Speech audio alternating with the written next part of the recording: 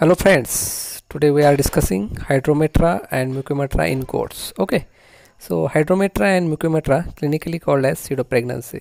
Before the advancement of these ultrasonography techniques, this problem of Hydrometra or Mucometra remains undiagnosed in this goat rearing because they occur both during and outside the reproductive season.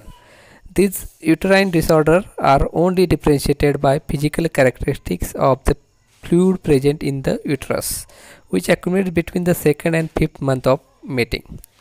Due to the aseptic character of fluid collection in the uterus, no modification in the general clinical status of the animal is observed, at least at the beginning of the process. However, the animals behave as they were pregnant, and due to the presence of pseudopregnant corpus luteum, with an increase in the interval between deliveries and reduction in the reproductive efficiency. Etiology of this pathologic condition is still not completely understood, although the obstruction of cervix, vagina, hypoestrogenism or hymen persistence have been suggested to the responsible for these conditions.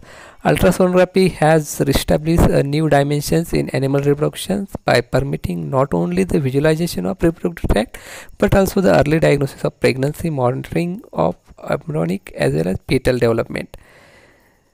So diagnosis of this reproductive system disorder such as this Hydrometra, Mucometra, Pyometra is very easy by this USG technique. Hydrometra is characterized by an enlarged uterus due to accumulation of hypoechogenic fluid, presence of mobile, echogenic and relatively thin trabeculae, and the absence of placental structures and other structures of presence of embryo or fetal structure. As corpus luteum is present either on the ovary, the prostaglandin injections 125 microgram gives better results either in single injection or repeat after 11 days will give better results. Although this treatment along with ecbolic drugs will be helpful for betterment of getting results.